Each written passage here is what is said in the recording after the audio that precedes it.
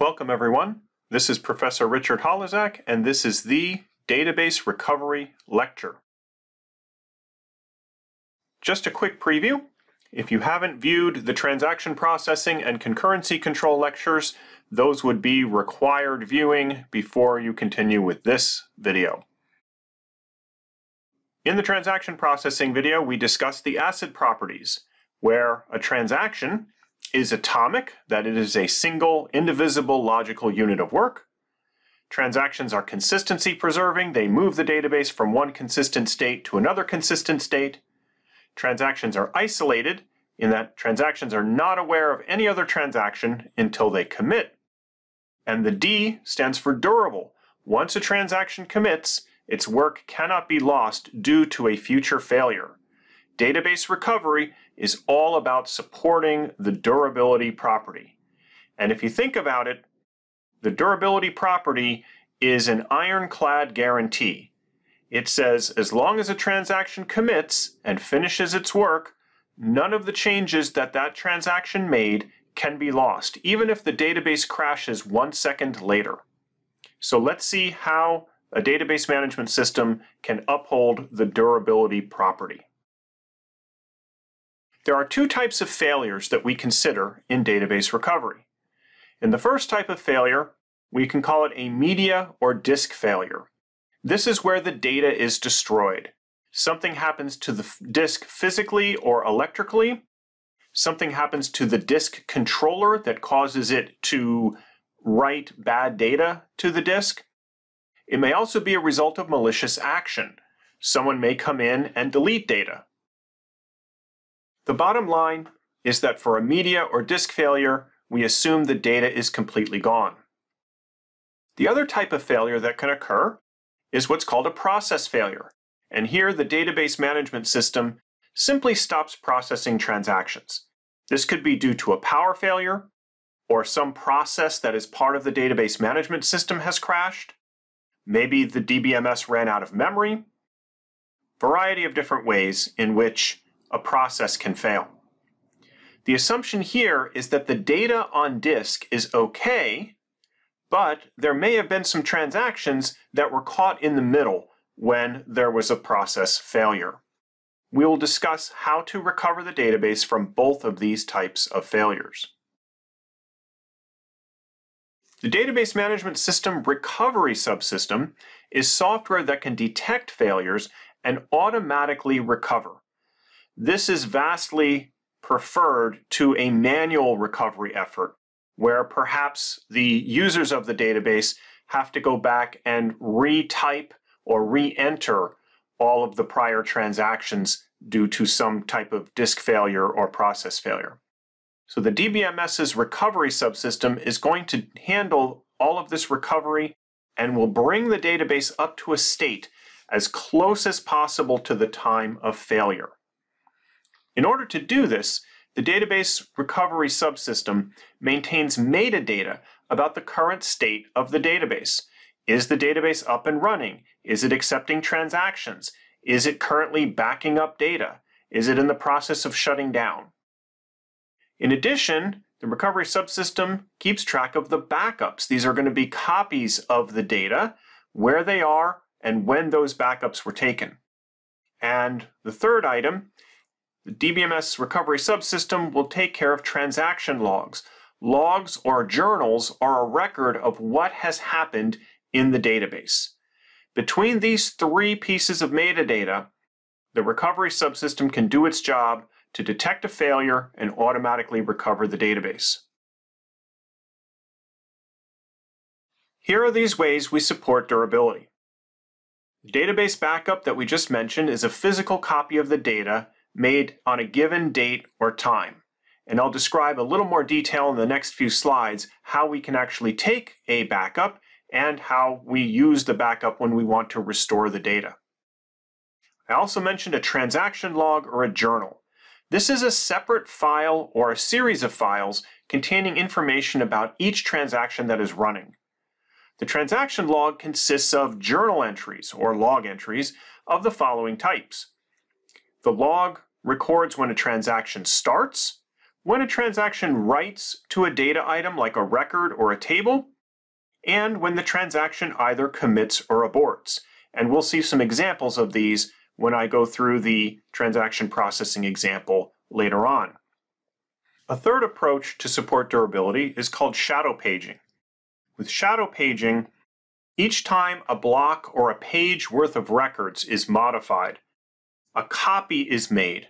This is a good approach if the data in the database does not change very frequently, but it's simply not practical for most transaction processing databases as it takes up too much space. So for the remainder of this lecture, we'll focus on database backup and using a transaction log or journal. Speaking of database backup, how do we take a backup? The first thing we have to do is choose a particular day and/or time when the backup can occur. We sometimes call this the backup window, or in some companies they will call this the maintenance window. Usually it's a time during the night when the number of transactions being processed tends to be low.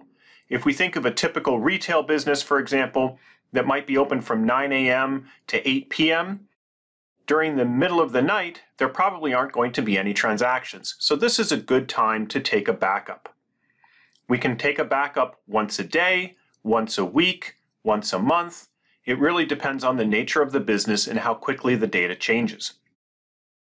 Once we reach the backup window, the database sends a signal to stop accepting new transactions. Any transactions that are currently processing are allowed to finish. This then gives us a nice quiet moment in the database where no transactions are running.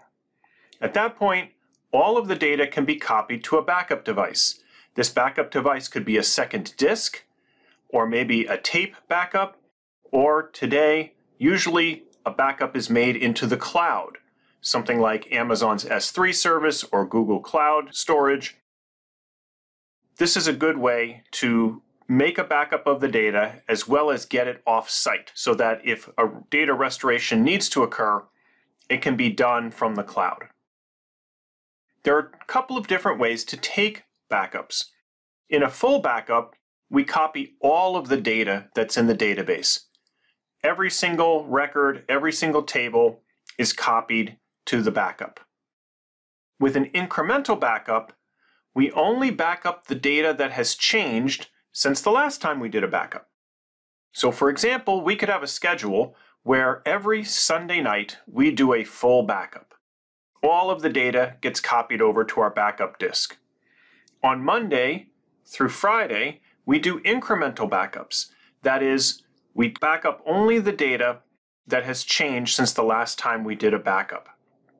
Once we reach Sunday again, we do another full backup, and then the cycle repeats.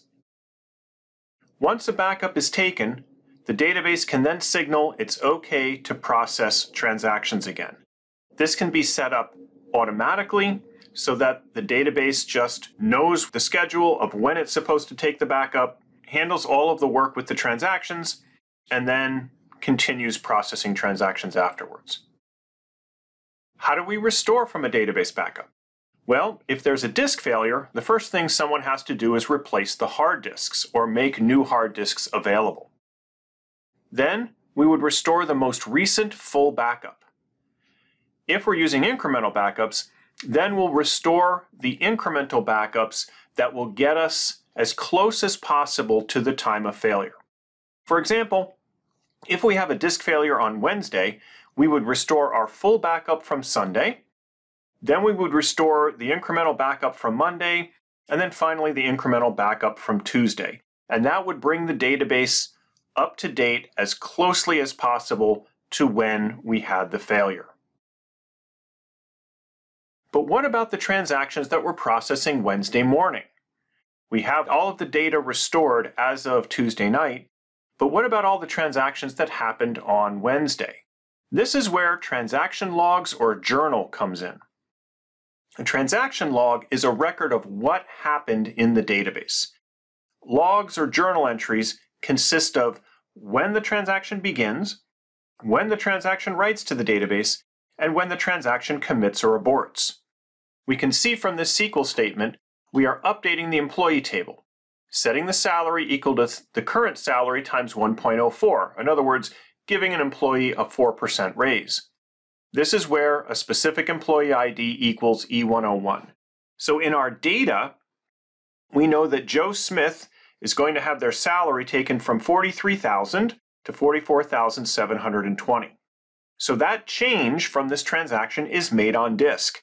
There's just one record that we need to update, that change is made, and the new record is written to the disk.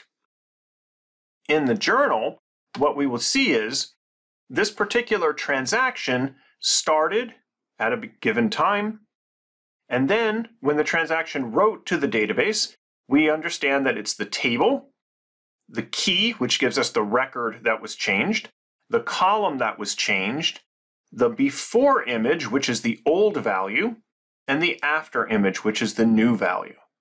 These two values are very important because they can allow us to either roll the database back to put the old value in place, or to roll the database forward to redo and put the new value in place, depending on the type of recovery we're going to do.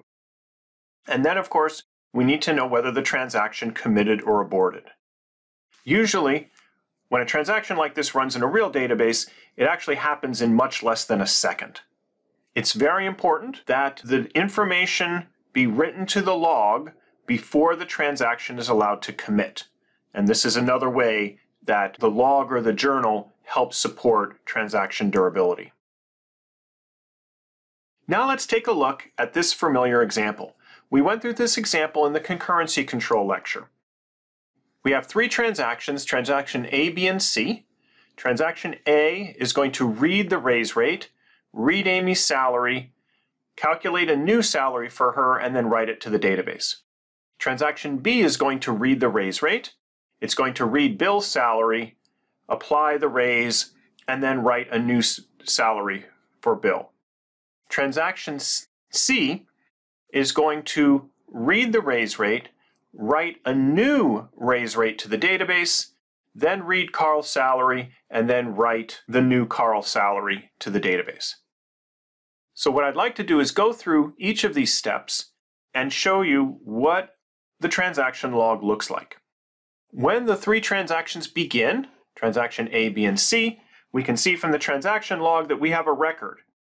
Basically, what time and the fact that each of these transactions has begun. Most of the steps that go on in the database that involve locking and reading are not going to be shown in the transaction log. The transaction log doesn't really care about when a transaction reads data. The transaction log is only concerned when the transaction writes data.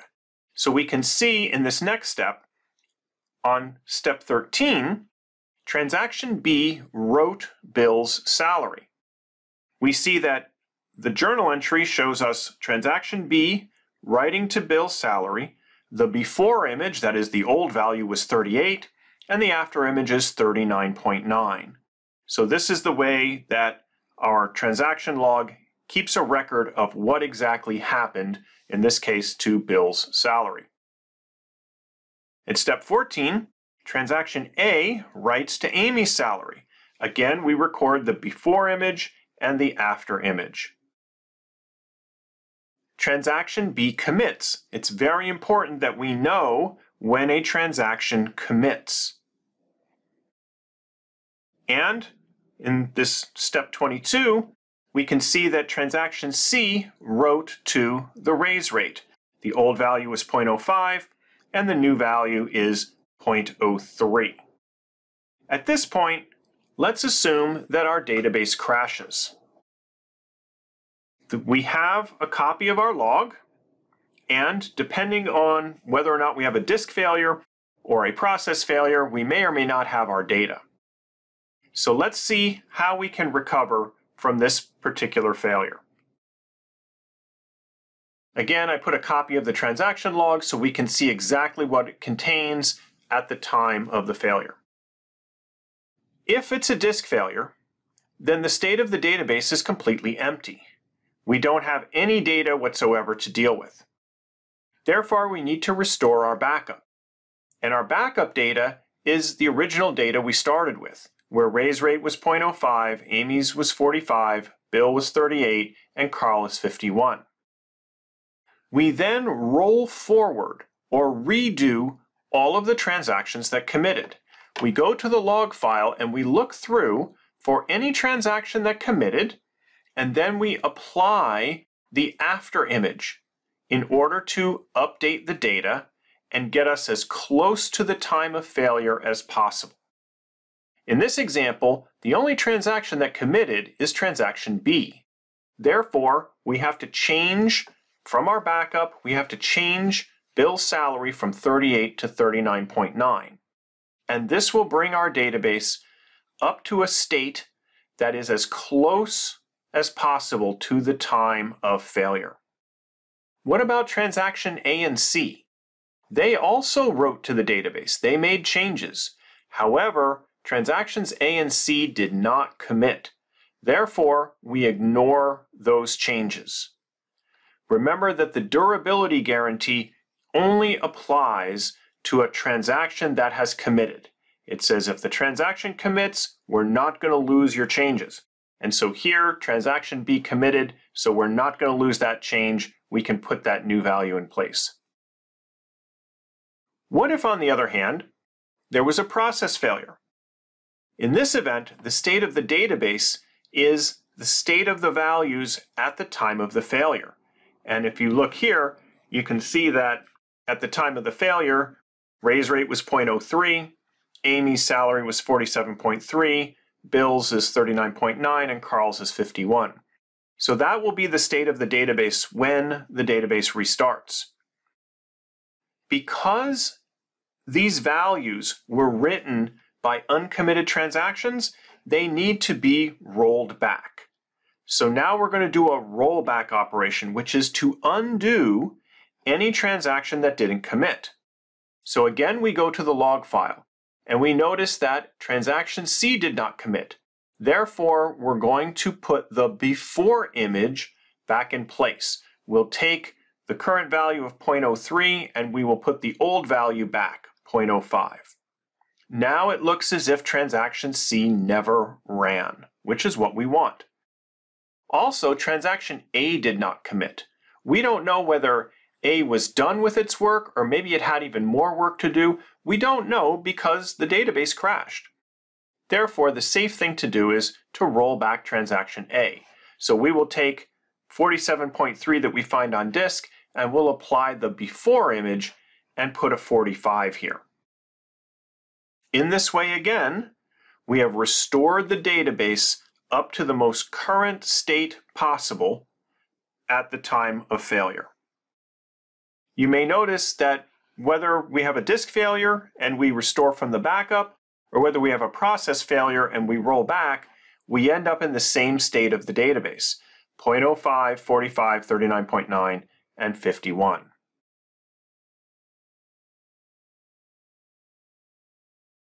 To summarize, databases can fail due to process or disk failures. The database backup and log, sometimes called a journal, help in the recovery process and help the database uphold the durability property. For disk failure, we restore the database backup and then we roll forward through the log to redo all of the committed transactions. For process failure, we roll backwards through the log and we undo all uncommitted transactions. That's all the material I have for database recovery. As always, additional notes on databases and data warehousing can be found at my website. Thanks for watching, and I'll see you in the next video.